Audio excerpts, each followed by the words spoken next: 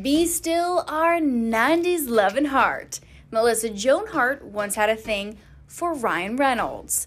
While making an appearance on Hey Dude, the 90s Called podcast, the 46-year-old reminisced about her teenage years and admitted that she was interested in Ryan during his time on the Nickelodeon show 15 alongside Chris William Martin, aka Corky Martin. Quote, I dated Corky and then kinda had a little thing with Ryan. It was all the Vancouver kids. I met Corky in Utah or something at a Nick Takes Over Your School event, and we started phone dating from Vancouver to Orlando. And then I worked with Ryan Reynolds on the first Sabrina movie. The first movie we did, Ryan was in it. Ryan played Melissa's beloved character Sabrina's love interest in the 1996 movie. And of course, they are both now in very happy relationships. Melissa married Mark Wilkerson back in 2003, and the pair share 3 sons together. Meanwhile, Ryan just welcomed his 4th child with wife Blake Lively. And the pair, who tied the knot back in 2012, clearly love being parents.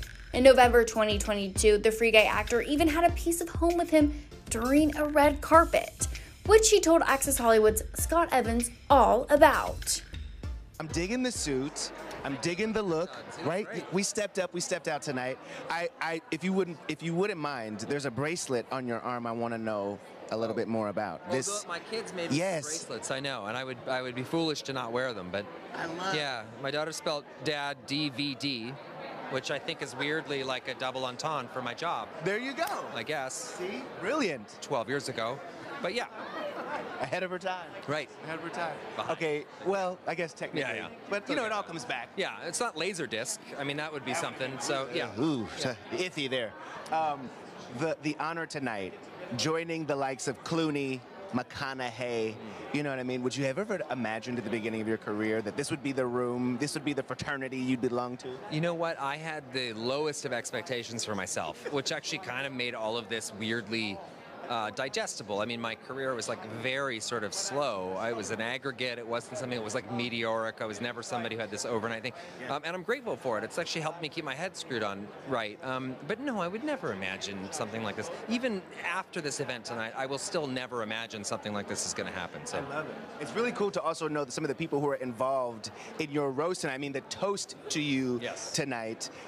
Is Blake's speech gonna be roast or toast, do you think? I would guess it's going to be somewhere in between, but it might. Did she run anything by you? No, nothing. But if she's one thing, she's unpredictable. Okay. So I don't know.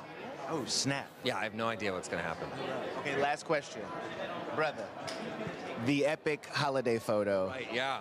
Have you planned? Has there been a revenge plot? Can you let me in on anything? I'll tell you something. This sweater has turned into a wild money generator for Sick Kids Foundation in Toronto. It is the face of the Christmas campaign. So I'm super grateful to Hugh Jackman for pranking me with this, because it's turned into this beast for good. So that's what this year we have a lot of fun hijinks planned with that sweater for Sick Kids Foundation in Toronto, which is near and dear to my heart. So.